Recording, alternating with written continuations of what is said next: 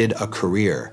It's what she needed to do. It's how she was able to survive. And when you took her career away from her, she didn't know who she was anymore. She had no identity. For over 15 years, Clara had made no public appearances.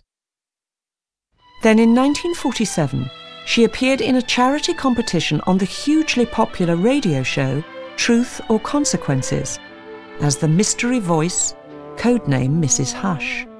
We know that for many years you've wanted nothing more than the privacy of your home and family. You voluntarily quit films at the pinnacle of your career because you wanted a normal home life. With your husband, Rex Bell, and your two wonderful sons, George and Tony, you were very happy, and even the hundreds of fan letters that still pour into your home weekly could not sway you from this privacy. And we know for a fact that you are constantly turning down fabulous film contracts. Miss Clara Bow, or as she's...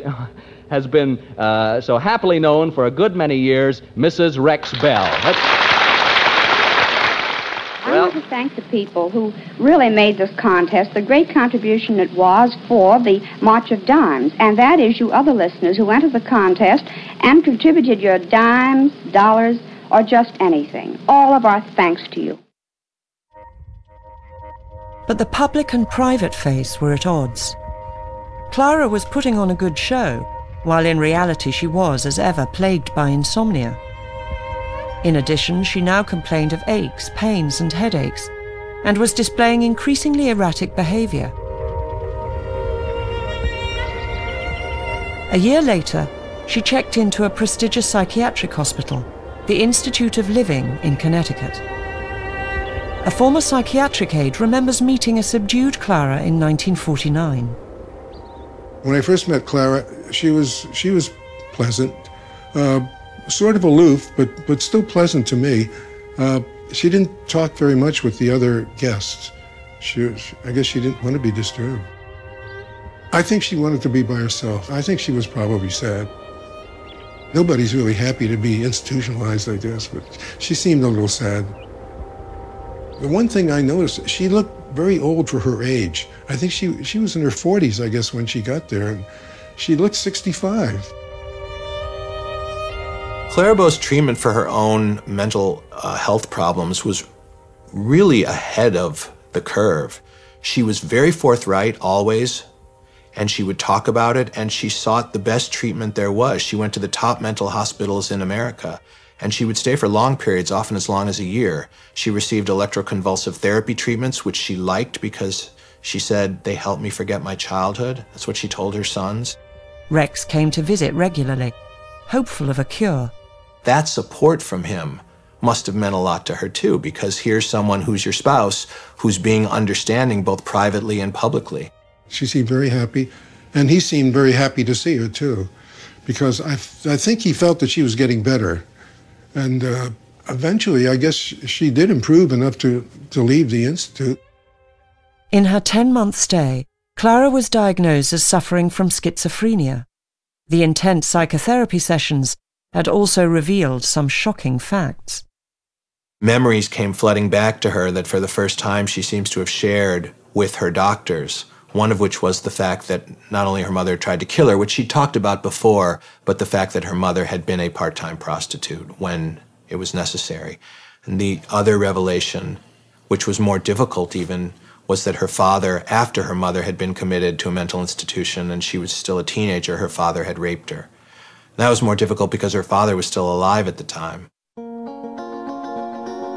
Despite this, Clara continued to support her father financially until his death in 1959.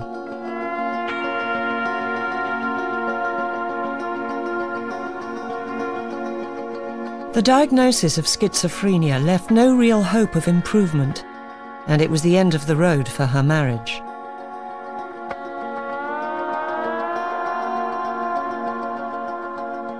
A return to family life in Nevada was no longer possible for her. And in 1950, Clara moved back to LA, to a suburb only a few miles south of Hollywood, but to a very different world. Clara Bow lived in Los Angeles in a small, humble house with a practical nurse. Not a licensed nurse, just a practical nurse, like a caretaker. Clara's son, Tony, had by then married, And his wife Jackie remembers visiting her mother-in-law in the early 1960s. I never was overwhelmed with who she was. I think it was because that part of her life wasn't there. She was a different person. A former neighbour remembers time spent growing up in the house opposite the aging actress. To us, she was just a pretty lady across the street. I can't ever remember ever calling her Clara Bow or Mrs. Bow or Mrs. anything. It was just a pretty lady across the street. She very seldom came outside, and when she did, she was usually in a bathrobe or night robe. She always had sunglasses on. Her hair was always made up. Her hair was always done well, and she would sit on the porch and smoke a cigarette. I know our Christmases together were planned right down to the wire, and we would have to. I should put it that way. But it was a tradition with her, and Tony had told me this, that's what we do, and so we'd watch one of the silent films. She had an old projector. I know we watched one with Gilbert Roland.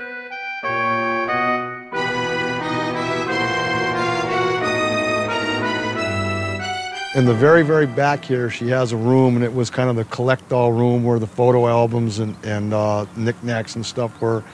And she sat there with me and showed me pictures, photo albums, a lot of different pictures from movies and family and friends. That was probably the fondest memory. She read constantly. She was well-read, and it was a joy to talk to her. Although hidden away and protected from the stresses of life, Clara still had one problem that had never gone away. Clara had insomnia.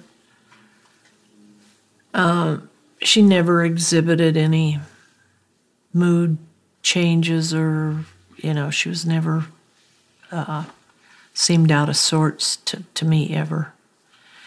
I assumed and never questioned it either, that she got a shot every night, but I never questioned anything about that. Clara had remained amicably apart from her husband Rex. His sudden death from a heart attack in 1962 saw Clara make a very rare appearance in public.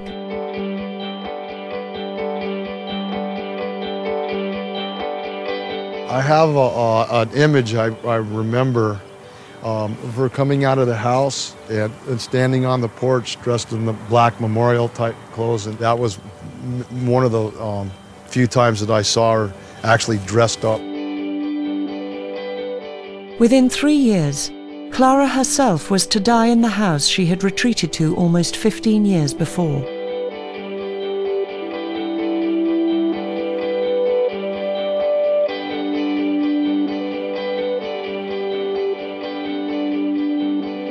In the days before the funeral, fans queued at the chapel to pay their respects.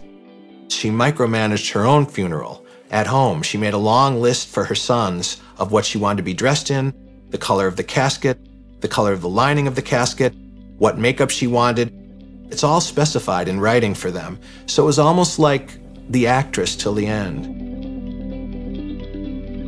I remember the ride to Forest Lawn and people that were alongside the road up to Forest Lawn and the people outside the chapel.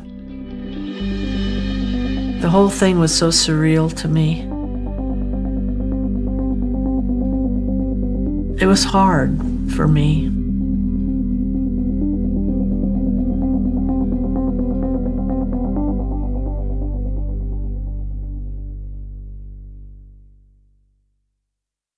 When Clara Bow passed away, as a memorial tribute for her, to all the neighborhood people, the close ones that had some kind of association with her, I believe it was her oldest son, set up a projector and screened one of her movies.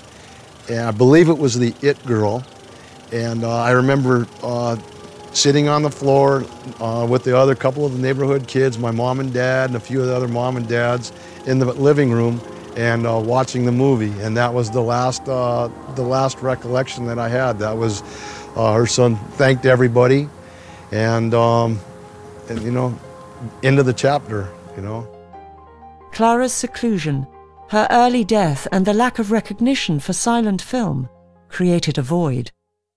I think the fact that Clara Bow's career ended so early and then she vanished from the spotlight so completely had a lot to do with her disappearing from the public consciousness. And so many of her films vanished too. That was a kind of a 1-2 punch. By the time she died, Clara was so forgotten that she was even overlooked by film historians. Kevin Brownlow failed to mention her in his 1960s appraisal of silent cinema, The Parade's Gone By, much to the displeasure of Clara's contemporary Louise Brooks, who fired off a series of outraged letters.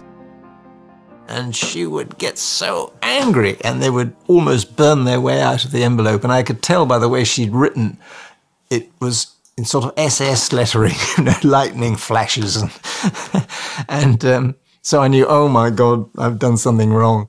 But I do feel very sad that I didn't meet Clara Bow.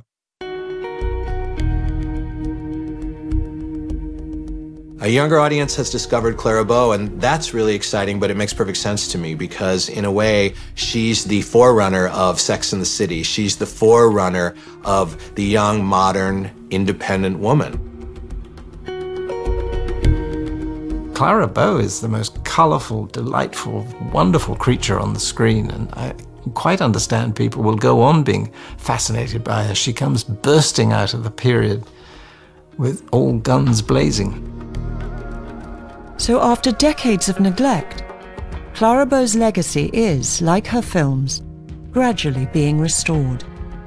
Now, out of the 57 films she made, we have over 30, including all her sound films. They've all been preserved. And even now, new clips turn up out of nowhere. In the past year, the long-lost color footage from the movie Red Hair made at the height of her career, the only footage of Clara Bow in color, with her famous signature red hair, has turned up.